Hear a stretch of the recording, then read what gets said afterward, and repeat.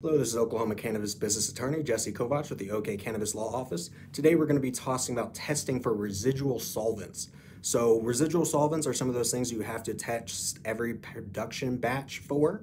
There are certain residual solvents that have to be come under the allowable thresholds, and those thresholds are as follows. So you have acetone, needs to be less than 1,000 parts per million.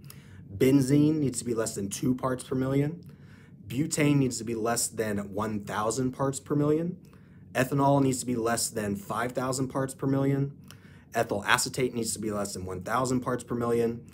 Heptane needs to be less than 1,000 parts per million. Hexane needs to be less than 60 parts per million. Methanol needs to be less than 600 parts per million. Pentane and propane both need to be less than 1,000 parts per million. Isopropyl alcohol needs to be less than 1,000 parts per million.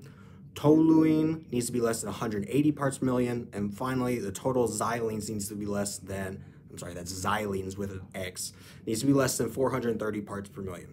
Now, if this information was helpful to you and you want to find more like it, you can find more at our website, oklahomamedicalmarijuana.attorney.